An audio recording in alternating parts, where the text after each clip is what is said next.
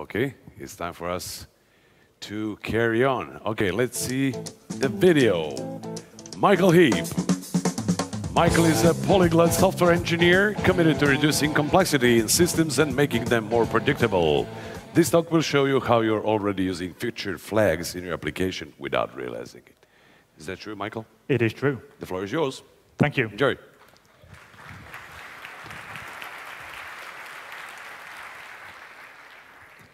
Good afternoon. Now, I'm going to start off by apologizing, because as you may have realized, I am not Sheldon Cooper. I tried to get him here, but between the filming schedules, he just couldn't make it. So today, we're going to have Michael Heap presents Fun with Flags. And I am sorry about that, but you're all okay with that, right? That's it, that's the enthusiasm I like. Yes! Would it help if I told you that I learned all about the Serbian flag, especially for this trip? The oldest Serbian flag dates back to 1233, and it's fairly similar to what we have today. Over time, we've had a few different options. A lot of the older wartime ones were yellow with red logos. And they kind of floated around that until about 1835, when the Constitution described the Serbian flag as bright red, white, and this word that I'm not even going to try and pronounce. It loosely translates to a steelish dark color. Now, the Constitution was criticized as the flag was very similar to the French revolutionary flag. It uses similar colors, but for me, it doesn't actually look the same. In fact, did you know that for 15 years, this was the flag of France? I'm not even joking. For 15 years, the French had a white flag. It was a symbol of purity. It sometimes had a fleur-de-lis on it when in the presence of the king. And it wasn't until 1830 and the July Revolution when they finally adopted the tricolour. Sorry about that. Hello, and welcome to Fun with Feature Flags. This is me being quintessentially British. For those of you that I've not met before, I'm Michael. I'm mheap on Twitter if you want to say nice things about the talk. If you want to say bad things, do not put that on the internet. And I work for a company called Nexmo, where I work as a PHP developer advocate. So it's my job to travel, tell people about Nexmo. Just out of interest, how many of you have heard of Nexmo before today? Okay, more than I was expecting, and obviously doing a good job. But today, we're here to talk about feature flags and how they can be useful in your day-to-day development lives. There is a plan for this afternoon. Should be able to get through it all in about 45, 50 minutes. We're going to start off with an explanation of what feature flags are. So if you're not too sure, don't worry about it. We'll go through the concepts. We'll take a look at what they can be used for, the different types of flag that are available. Then we'll take a look at how to implement them in your application, including the all-important question of, should I build it or should I buy it? We'll cover how to deal with flags once they're out in the wild, and that includes how to delete them again afterwards, which is very important. I'll show a few tips and tricks for working with feature flags that I've learned over the years, and then we'll wrap it all up into a nice little summary that you can take away. Sound good? Come on, where's that enthusiasm? Yes. So, thank you. So, what are feature flags? You might know them by another name: feature toggles, feature flips, feature gates, feature switches. They're all the same words for a single concept. And that's the ability to separate a code deployment from the actual release of that feature. You can enable the feature for everyone on your own terms, or even more likely, enable it for just a few people to test it before it goes out to the entire world. Feature flags give an organization the ability to reduce risk, iterate more quickly, and gain more control over their application. And they were popularized by the team at Flickr in a blog post about 10 years ago. Since then, they've been adopted quite a lot. They're used by some pretty big companies, a lot of which you may recognize. But the biggest users of feature flags that I've seen are Facebook. Now, this is a screenshot of Facebook's Gatekeeper tool from back in 2012. So this is 6 years old. And if you've ever used Facebook ads and you can target specific demographics, they can do that internally as well for feature flags, but with way more options. Back in 2012, Gatekeeper was executing 500 million checks per second. I can't even imagine how many they're serving today. And whilst feature flags only seem to be about 10 years old if we go by the Flickr blog post, they're not actually that new. Like the fundamental concept behind feature flags, choosing to go down the left branch or the right branch of a code base, like that's been around for almost as long as software itself.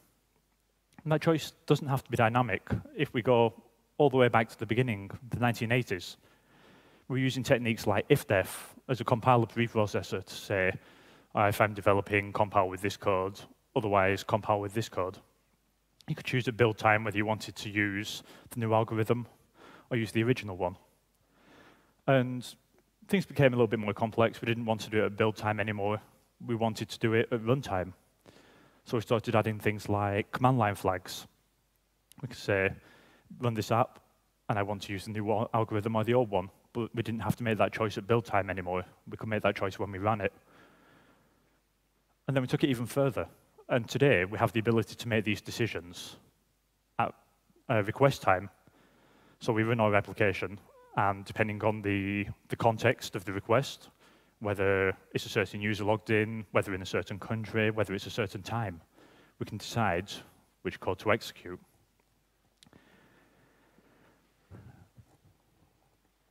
It's going okay so far. I think I'm doing Sheldon proud. So why do we need use cases? We know what they are. Why do we need them? As it turns out, there are lots of different reasons to use feature flags. And the first one you're probably already using without realizing it. Your application most likely has an if statement in there that controls access to a piece of code based on the logged in user. It could be an admin panel. It could be functionality that they have to pay for. Guess what? Those are feature flags. You can use feature flags for lots of other options as well. I'm going to give you 10 here. The second is early access, where you ship a new feature and you enable it just for a few people to make sure that it doesn't crash the server, make sure it behaves correctly. Maybe you just want to enable it for your employees. Or maybe you want to give people the option to opt in to the early features. Maybe you want to say, tell you what, you can have early access on the condition that you accept that there might be bugs. And then those people help you test in production with real-world data sets. The user gets something cool, and in return, they're more tolerant of the failures that might pop up. And then once you're through that, you can perform phased rollouts. You don't want to just say, yep, looks good, give it to everyone. Like, you don't know how it's going to perform in the real world. So you might want to roll out to 10%, 20%, 50% of users. If you're bringing up a new backend, you want to make sure that it can handle the load in the real world. This is a fantastic way to test that. There's no more just crossing your fingers and hoping that things work. And as well as allowing specific users access, you can also block specific users. This may be required if you're operating in, say, different states in the US that have different laws. Whether you're working with alcohol or pharmaceuticals, you might be able to work in some countries but not others. Or the other use case for this, which is my personal favorite, which is the CEO rule, which just disables all new features for the CEO until they're absolutely perfect. Because otherwise they're going to go in, they're going to click around, they're going to say, it doesn't really work. That's because it's early access. Using feature flags, you can make sure they never see that code. It could be calendar driven. Instead of waiting up until midnight on Black Friday, deploying at 11:59 and hoping it works, you deploy it 3 weeks in advance. You enable it for your employees, they test, and then automatically when it hits midnight, the feature flag gets enabled, and everyone sees the Black Friday sales. It could be a kill switch. I used to run an operations team, so I love these ones. And these are for when we roll out a new feature to a percentage of customers, everything's looking good, and then it gets to a customer that has a different usage pattern, and everything starts to crash, everything is on fire. Having the ability to just say, nope, turn that off, that is phenomenal for an operations team, being able to just disable functionality until they can get the platform under control. This is one that I've never done myself for power users, but I'm really looking forward to trying it out. And the idea is that new users and power users on your platform have very different needs. Instead of showing them every single option available, when they first log in, disable most of the features. Just give them the basics, and then when they use that, update their feature flags to give them the next step and the next step. Gradually take them through the process to becoming a power user. Life happens. Sometimes the site does have to go into maintenance mode. A great example of this is Lanyard, which used to be a conference directory. And they had a flag that changed their middleware to just ignore API keys and cookies. And that eventually stopped everyone from logging in and made the site read-only. And finally, sunsetting a product. Unfortunately, everything has to die eventually. And the best way to do this is to hide it entirely, the feature entirely from new signups, and then start cutting off users slowly. So you don't just cut everyone off at the same time. You might say, well, this 10% of customers are producing the lowest revenue, so we'll take them off first. And you can use feature flags to disable the feature for specific accounts, whilst giving your larger accounts more time to migrate. So there we have it. 10 use cases for what amounts to is basically a glorified if statement. Now, different feature flags are managed by different people and have different requirements around configuration change. They also have very, very different life cycles. For example, a toggle owned by the product team has a very different job to a kill switch owned by the operations team. Thankfully, we can group these classes of flag into 4 different groups: release toggles, ops toggles, permission toggles, and experiment toggles. The first is release toggles. They're generally temporary by nature, and they generally don't stick around for much longer than a week or 2. Sometimes they have to stick around a little bit longer, but in general, 2 weeks is kind of the max. And the toggling decision for a release toggle is typically very static. It's enabled by an official release for your application by the ops team. An ops toggle controls the operational aspects of a production system. We might introduce one when we're rolling out a new feature that has unclear performance issues, performance implications. We don't know if there are issues yet, so that the ops team can quickly disable that feature in production if needed. Most of them will be fairly short-lived. Once we gain confidence in the feature, we remove it. But it's not uncommon to have a small number of long-lived kill switches, which allow them to turn off production features if the environment is degraded. Take a company like Amazon, for example. Like, they've got a really powerful recommendation engine when you go to the homepage. But you know that if you go to Amazon and it's struggling a little bit and it takes a few seconds to respond, their ops team are going to go in and they're going to kill that recommendation engine. Because they don't really care about recommending products to you.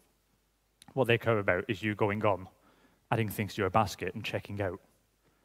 Having the ability to turn off the expensive features when under heavy load is essential for any operations team. Moving away from deployment and operation management, we have to start thinking about our application's behavior, which brings us on to permissions toggles. And when used as a way to manage a feature which is only exposed to premium users, a permissioning toggle might be very, very long-lived. It might exist for 1, 2, 5 years. It may last for 10 years. As long as people are you still need to restrict access to a feature, that toggle will be alive. These toggles are highly dynamic since permissions are dependent on the user and maybe even the inbound request. And then finally, to work out what performs best, the team might want to perform some experiments. And experiment toggles work by placing each user into a group and then consistently sending them down the same code path. And that's very important, because if I see one experiment and then I refresh, then I see the next, I'm just going to get confused. And this technique is commonly used to make data-driven optimizations to things, such as the purchase flow of an e-commerce website, or the call to action wording on a button, or the color. An experiment toggle needs to remain in place long enough for the data collected to be statistically significant. If you're Google, that might be about 35 seconds. If you're a small e-commerce company, that might be 3 to 6 months. They have such a wide range of timeframes. You just have to look at what your business use case is and make a decision on it.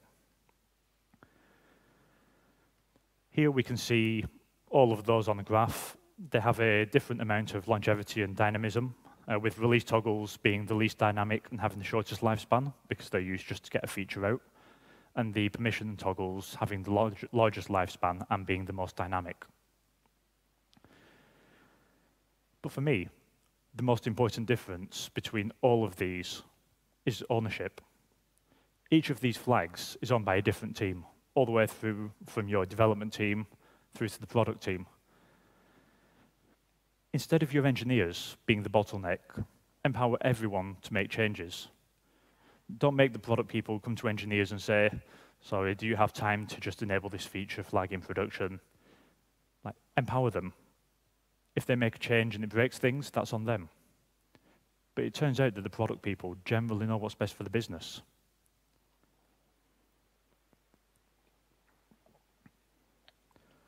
As well as the different classes of flag, they also have different scopes. And by that I mean they have different ways that the flag can be rolled out. The most basic is flags that are just on or off, and these are usually set in an application's config, and they affect every person using your application. This is what you'd use to decouple a deploy and the release of a new feature. When it's time to release to everyone, you just go in, update the config, and everyone starts receiving it. But if you have a feature that you want to test, you may decide to roll it out to a percentage of users. This means that a percentage that you define of your users will receive the new feature, and everyone else won't. If it's a feature that needs a little bit more care when you're rolling it out, you may not want to choose people randomly. You may want to enable it specifically for your employees or a QA team or friends that understand that it's an early access feature. And if you're constantly enabling that same group of people, you can define a group that contains them all and control them as a single unit. We can enable flags for specific groups, perhaps power users or those that have opted in for a beta program, or maybe it's just a team that pays you a ton of money for additional features that you don't want to give to anyone else. Or finally, we may choose to enable a feature based on the context of the inbound request.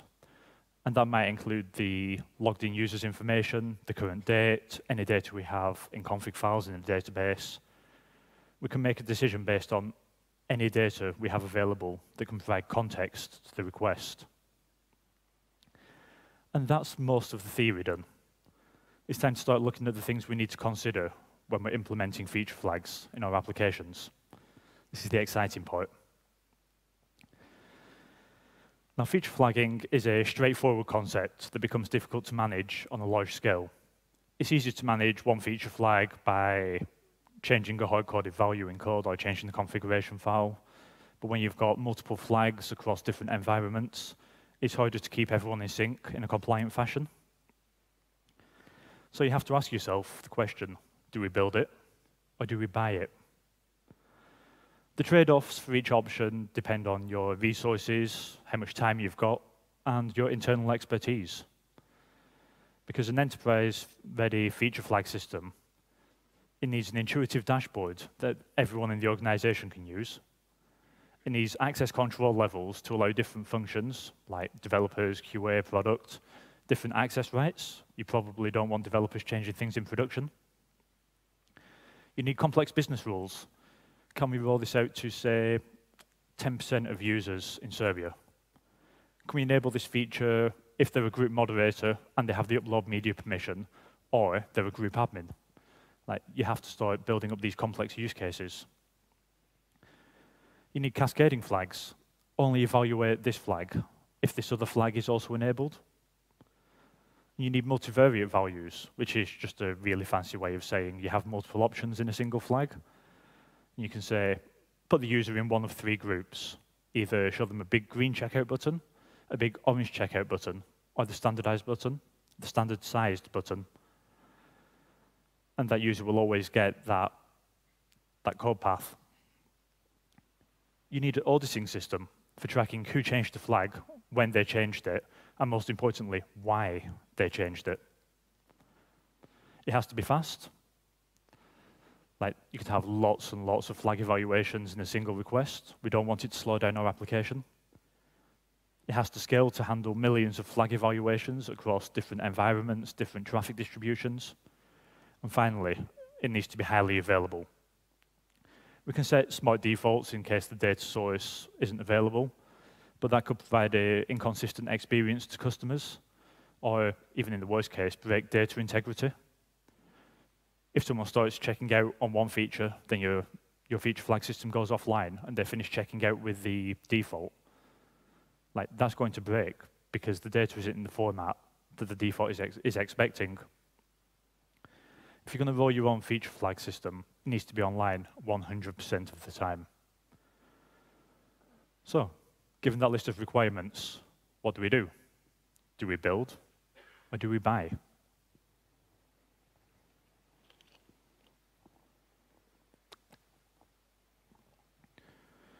Knowing all of that, you may decide to just build it yourself. Like, you think, yeah, we've got the resources for that. Now, the gold standard for feature flags is a Redis-backed library written in Ruby called Rollout. It supports user-based, group-based, and incremental rollouts. However, we're PHP developers. Like, a Ruby library doesn't really help us. But thankfully, there is a PHP port of it, which seems relatively well-maintained. It uses the same idioms, the same function names, so it should feel familiar to those that have used the original rollout. And even more importantly, if you find any blog posts about how to use the Ruby version, you can translate those directly to the PHP version. But the real gold standard in the PHP world is candidates toggle. It's a great library that's really, really flexible. This example is all in a single file, but you can create conditions from config files, add in information about the logged-in user into your context objects, perform actions in middleware, controllers, views, whatever you need. It all starts off by creating a toggle manager, which keeps track of all of our features and conditions. This is in memory, so we're going to rebuild this on every request. Then we create a set of two conditions. We say that the value provided is greater than or equal to 18, and less than or equal to 22. And then we run these comparisons against the value in the time key in our context, which we'll get to that in just a moment.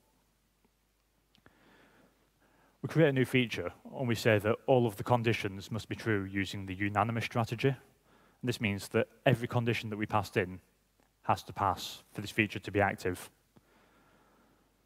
Instead of unanimous, we could use the affirmative strategy, which will pass if any of the conditions are true. Or we can use the majority strategy, which returns true if the majority of conditions evaluates true.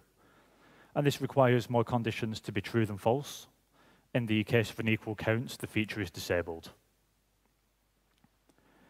So, we went in and we defined a feature called disable work email. We passed in a set of conditions, if it's after 6 and before 10. And we said that all of the conditions have to pass.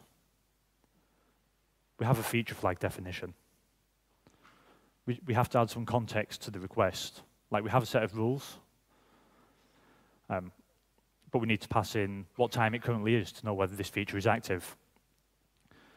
So we take the current hour by using the date function, and we store it in the evaluation context in a field named time, which is the same name that we used when we were defining the conditions. And then finally, we output whatever we need based on if the feature is active for the given time.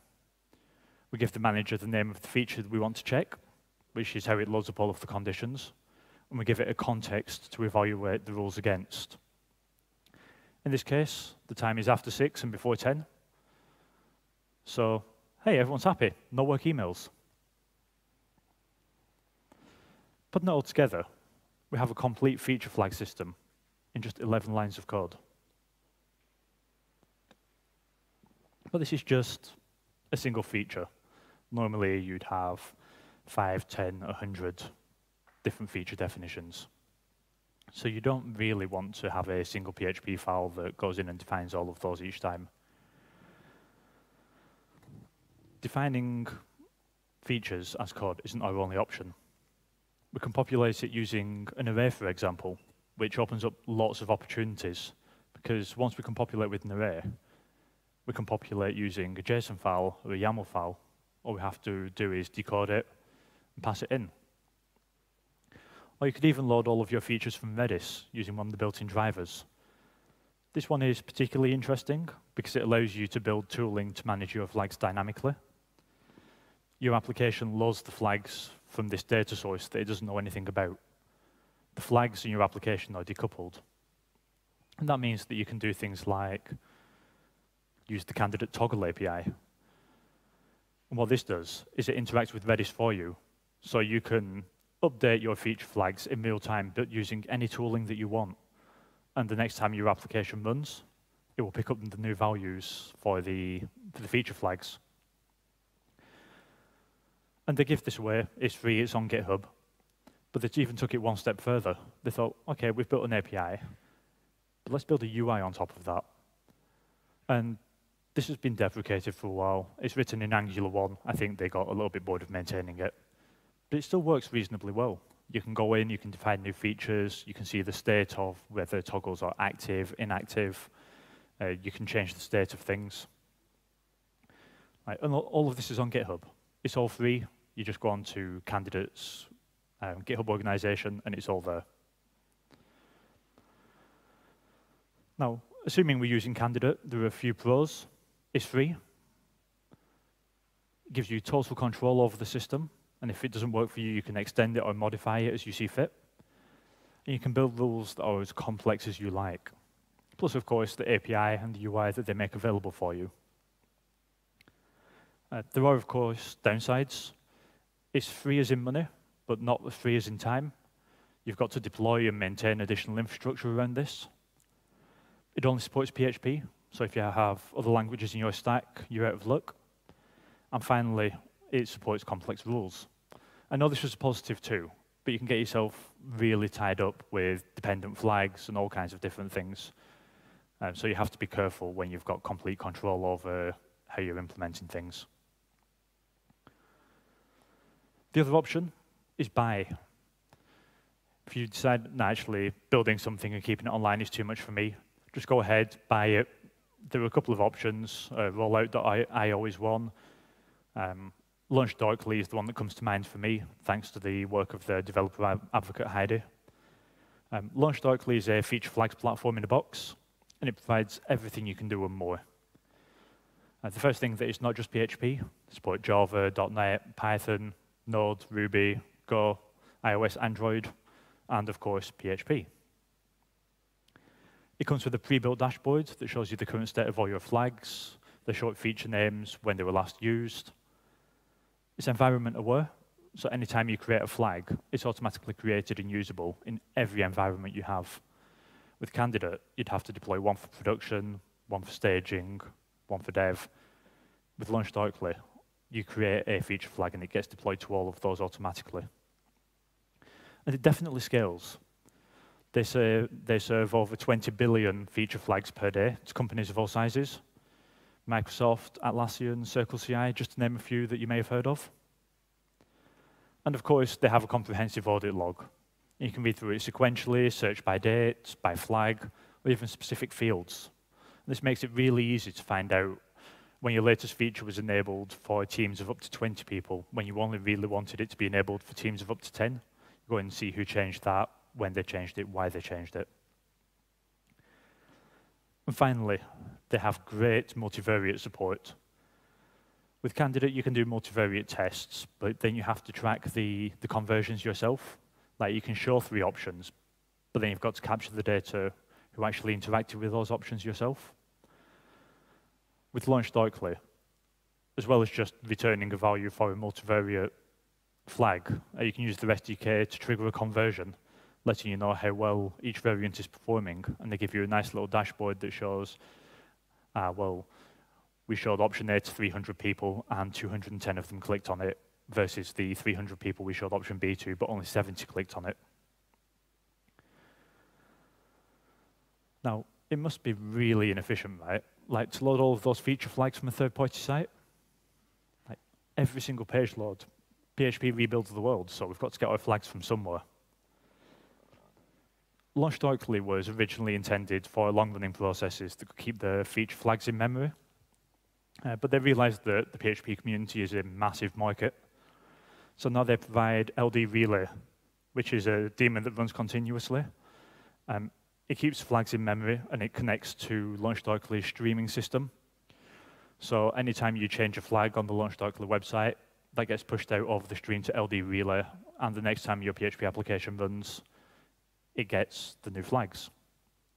Because you run LD Relay locally, it could be on the same box as your application, which means the communication overhead of fetching these flags is minimal. Like, it's basically the same, if not quicker, as storing them in a database. Not only does this reduce latency, but if LaunchDarkly goes offline for any reason, you still have your local cache of the most recent flag state, which shouldn't be underestimated.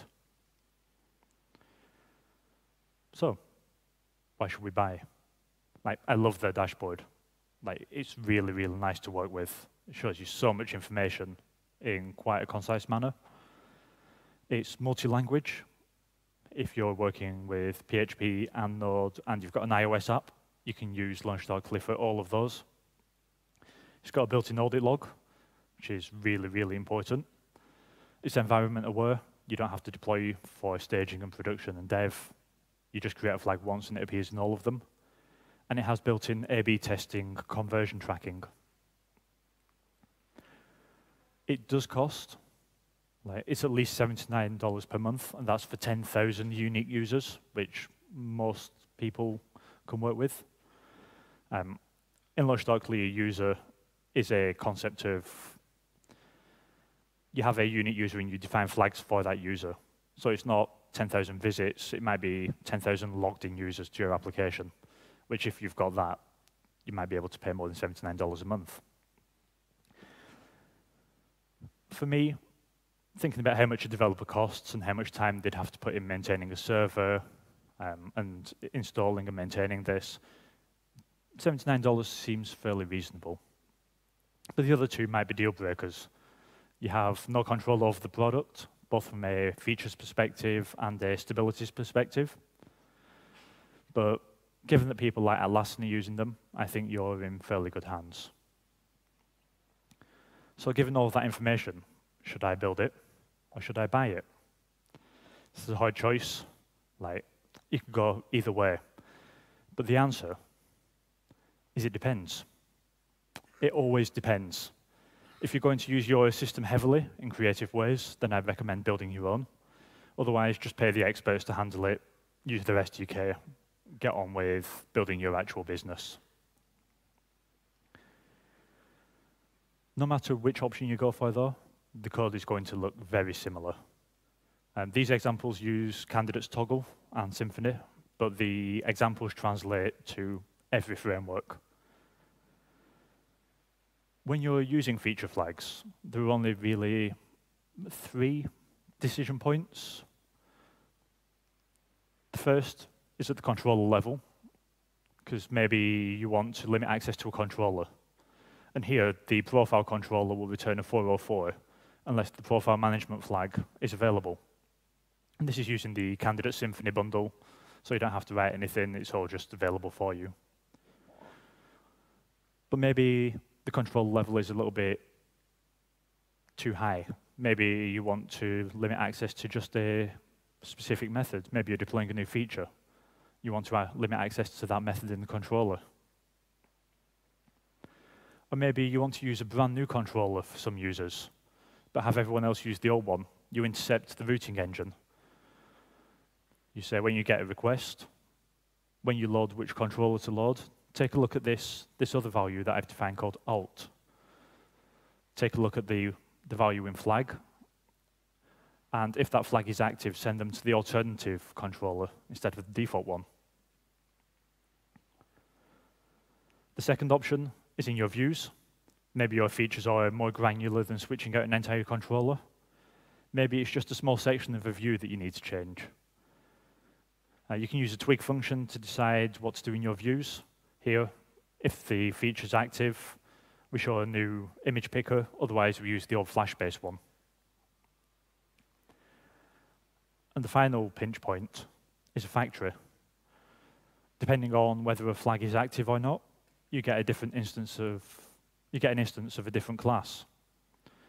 And this returns new objects, but you could do this using a container, and you can inject dependencies in depending on whether a flag is enabled or not. It's really about deciding when you build up your objects, you build up the dependencies, inspecting the flags and deciding what gets fed in as a dependency.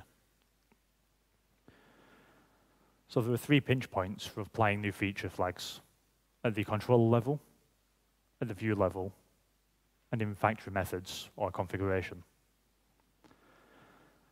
And that's how you implement feature flags.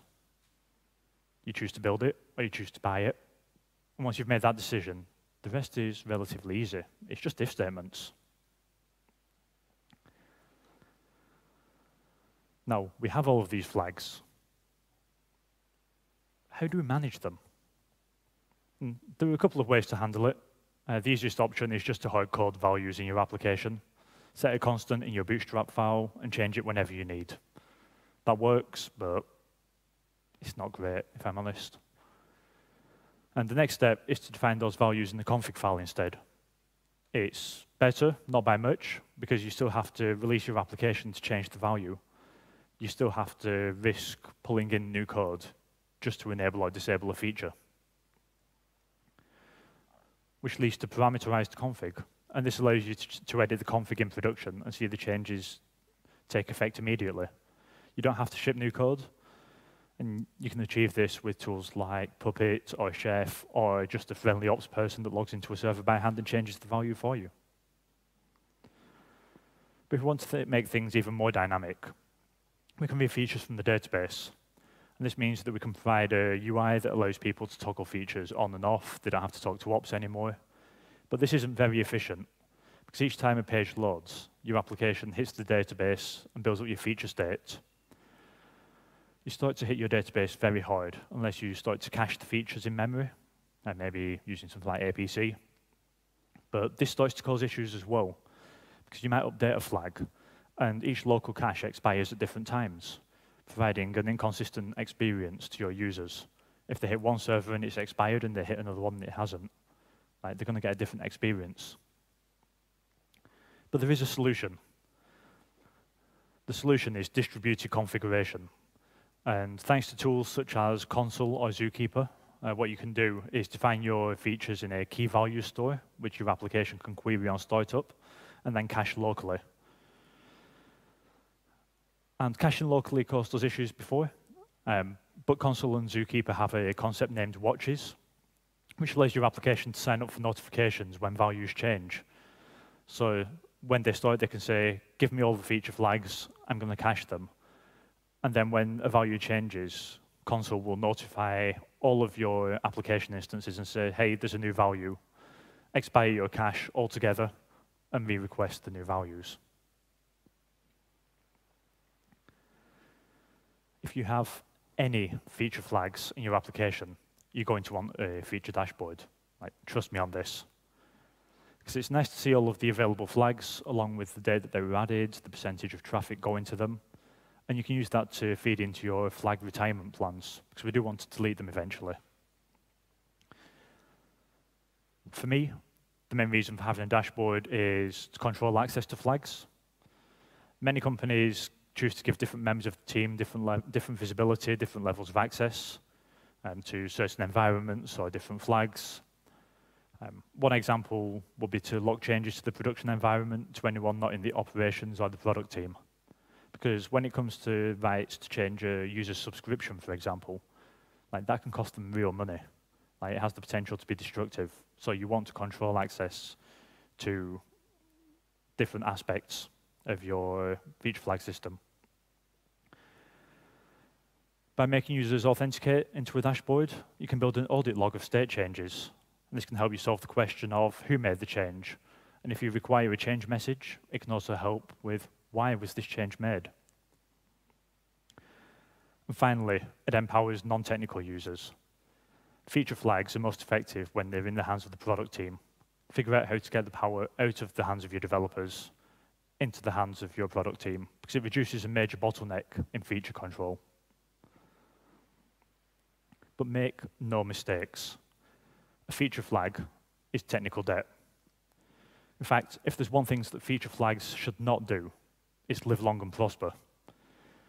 It makes your code's execution harder to reason about. It makes the code harder to read and harder to maintain. Code in general is a liability, so having two options for a single flag is an even bigger liability. And we can use our dashboard to help us delete all flags. Just knowing whether a flag is active is very helpful in knowing if we can delete it or not. And on your dashboard, show the last time the feature was toggled or the percentage of users currently using it. This is a clear sign that a feature rollout or experiment is complete. And it's an easy way to audit which flags need retirement. Look for flags that haven't been modified in over 30 days. For flags that are for feature release or experimentation, that's a good sign that the work is done and you can remove it. A good tip is to tag your release flags with either long-term or short-term. So you can say, OK, this one hasn't been toggled in 40 days, but it's a long-term flag, so we should leave it in there. But one of the best ways to handle feature flags is to create a pull request, removing it at the same time that you create a PR, adding it. It's because you understand exactly what the flag is doing, and it makes removing it as easy as just merging a pull request. Limit the number of flags per team as well. If you turn around to your product manager and say, we're going to have 4 or 6 or 20, or sorry, not say to them, agree with them. We're going to have 5, 10, let's call it 10. We're going to have 10 feature flags at any one time. When you get to 10, you could say, no, sorry, we can't add any more feature flags for you. You have to give us the time to remove the old ones. Like, get buy-in. Incentivize the people that made decisions, the people that want new feature flags, to also want to remove them.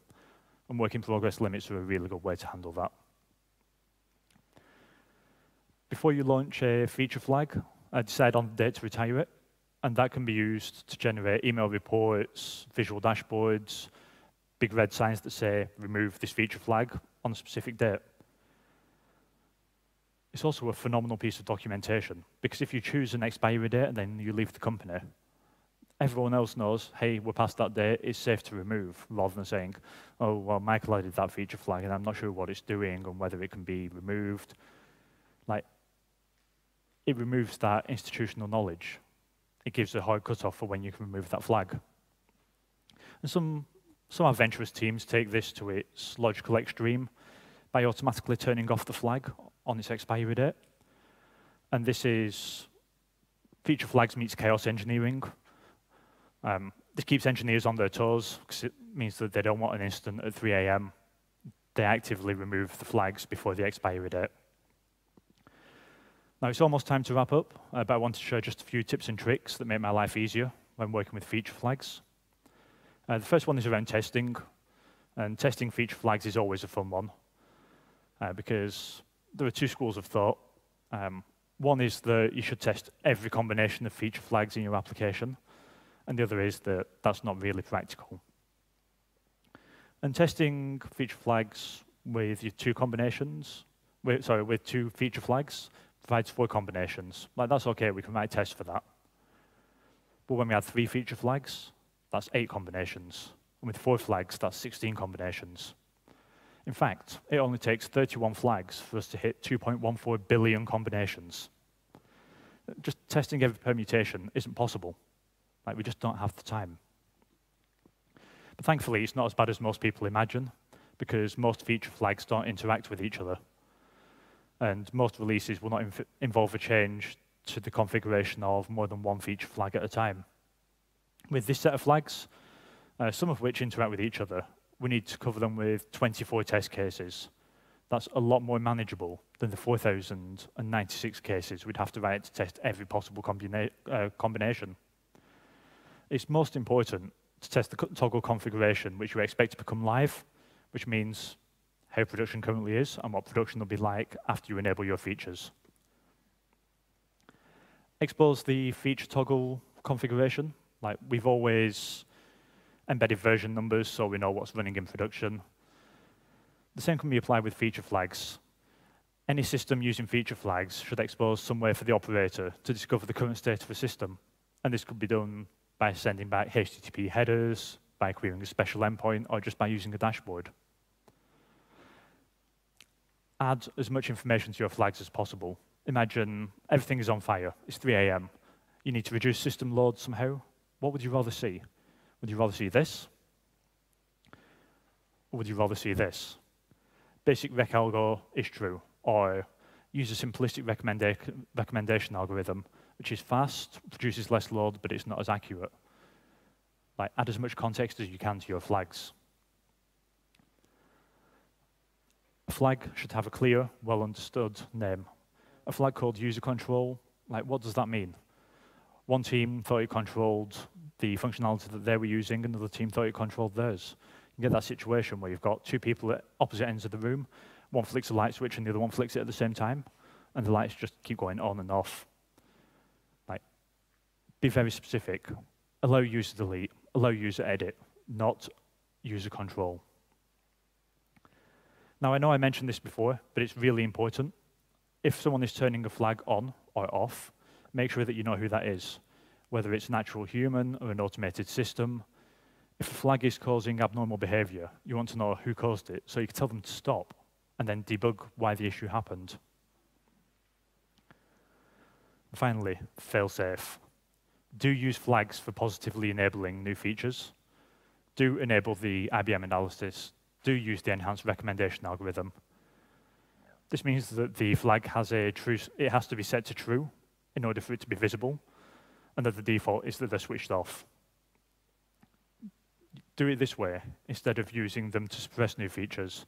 Things like disable feature X, disable shiny new feature, because if your feature flag system goes offline, suddenly everyone gets the new feature without you really wanting them to. Which brings us on to the conclusion. Flags are great. Like, that's the conclusion. There are 4 kinds of toggle. Release toggles, which are generally temporary, fairly static. An experiment toggle, which is also temporary but dynamic on user, dynamic based on user. An operations toggle, which is semi-permanent but fairly static.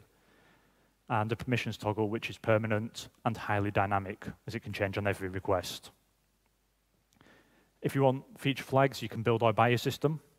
If you want to build, you won't do much better than candidates toggle. And if you want to buy, launch directly is a solid option. But I want to leave you with just one more thing. And that's that you should never, ever, ever, ever, ever reuse feature flags. Like, never. Because how many of you have heard of Night Capital? A couple of hands. The rest of you, you're in for a treat. Because they were a high-frequency trader that was doing quite well. And back in 2014, they were working on a brilliant new trading algorithm. Like, they've been working on it for months. And they deployed it overnight after the markets closed. And the code started running at 9 a.m. the following day. And they rapidly went from yes to no, like, what's happening here? They started losing money very, very rapidly. Mistakes were made.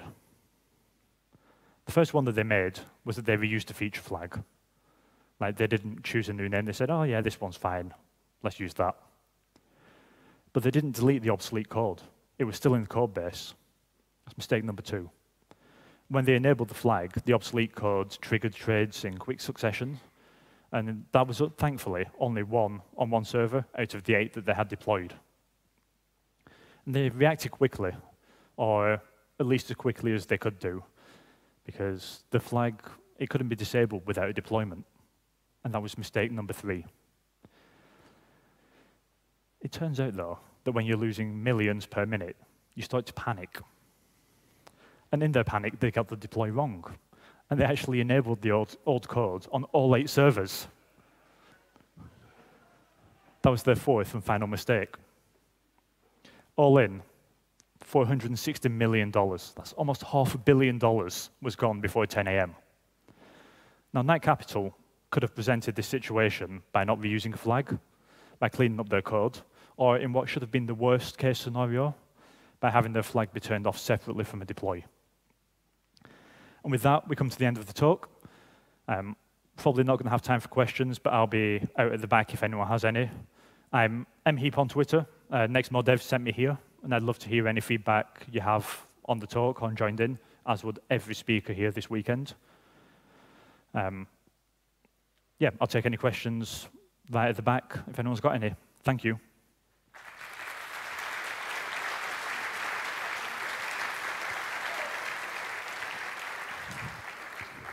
Any questions? Questions? Nope. Okay. Thank you, Michael. Thank you very much. I have a question for you. Have any one of you here made any of those paper airplanes over there, up there? No? Anyone? You did? Okay, great. How about other activations? I just won a Bluetooth speaker, and I was just, making my face from. That's nice. Anyway, it's a reminder to make fun and to have fun in our activation area. And don't forget to rate our lecturers, because they like it very much. Okay. The last, but not the least, as long as we pack Michael. Take it easy. Thank you very much.